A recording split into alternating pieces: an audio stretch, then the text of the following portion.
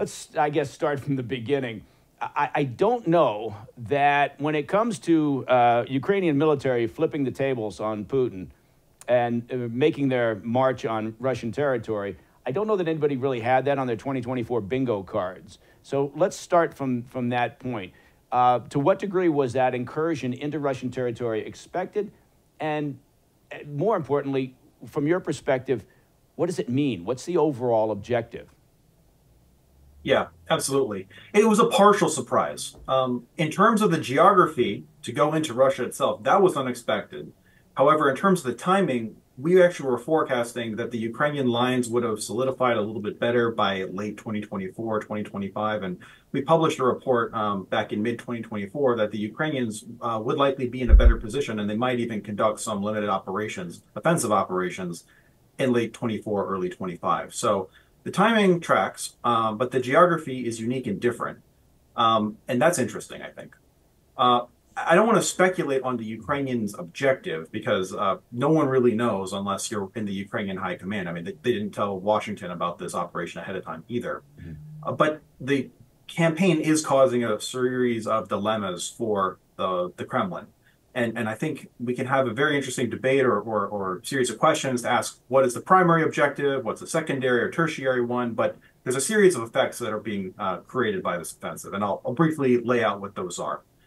Number one, this offensive is drastically challenging Putin's strategic planning assumptions about what it takes to wage a protracted war against Ukraine. If you look at the map, the international border between the northeastern part of Ukraine and Russia, there's about 1,000 kilometers of territory there. And we know that over the last 2.5 years, Putin has made a decision to not defend that international border.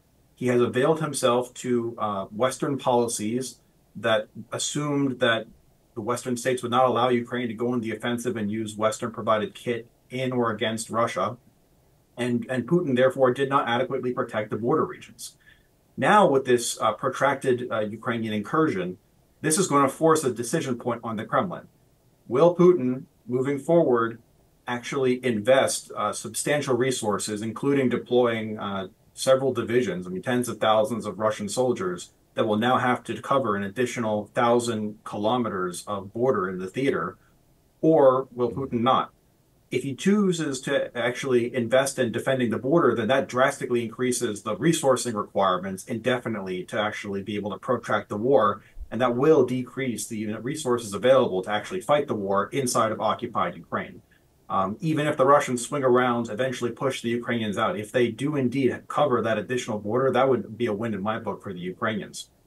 Other effects that this is generating for the Ukrainians, which are good.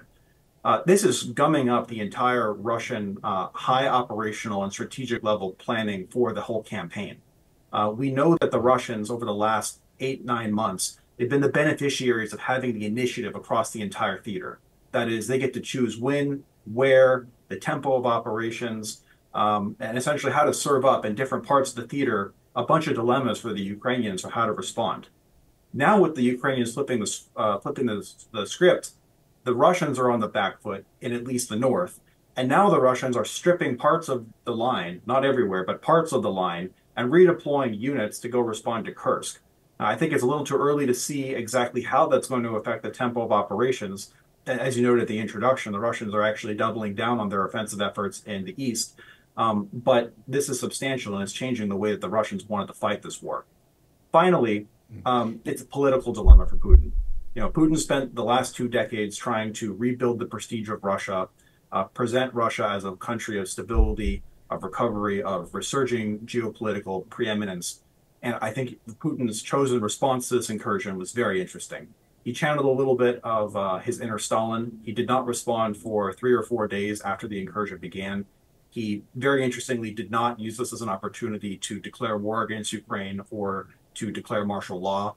And he didn't even create a military headquarters to deal with this invasion. He instead said this is going to be a counter-terrorist operation that the Russian domestic police, the Russian Federal Security Service, the FSB, are going to handle.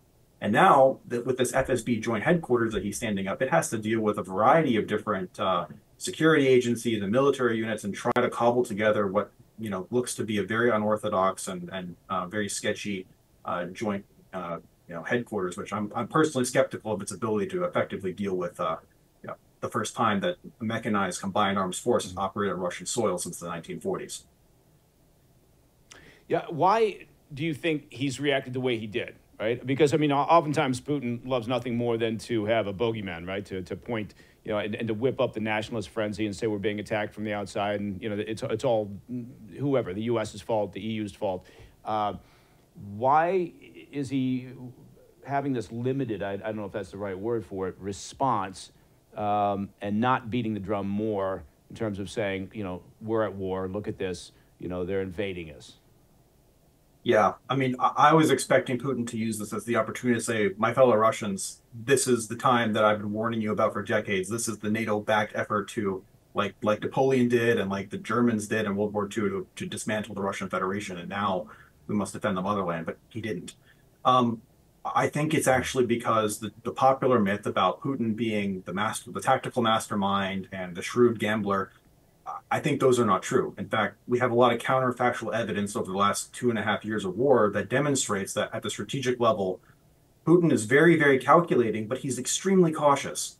And he's unwilling to actually undertake risky decisions that are going to risk his political stability, domestic stability at home. Russian leaders, they typically change either due to palace coups or due to large-scale revolution from the ground up. And Putin is very comfortable, I think, about his palace situation. He's shored that up with, removing Yevgeny Prigozhin actually on this day last year. However, he doesn't want to call general war. He doesn't want to conduct general mobilization. In his response to this incursion, he didn't dignify the Ukrainian brigades rolling around in Russia as regular, legitimate military combatants. He said that they were terrorists. We are going to conduct a counter-terrorist operation. And so it seems like in his effort to try to downplay the severity and the embarrassment and his mistakes and not adequately protecting the border, he's trying to essentially do damage control, a message to the Russian population not to worry. This isn't as embarrassing as it is. It's not a big deal. It's just a minor border incursion. The local police are going to take care of it.